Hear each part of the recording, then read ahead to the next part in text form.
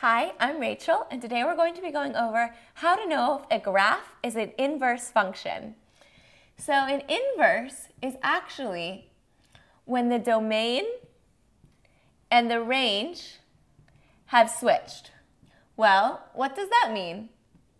That means that the x values and the y values have literally swapped places. The y values have become the x values, and the x values have the y values. So if you're looking at the points on a graph, and you have points like 3, 2, and 6, 10, the inverse of that function, when you graph it, the points are going to be 2, 3, and 10, 6.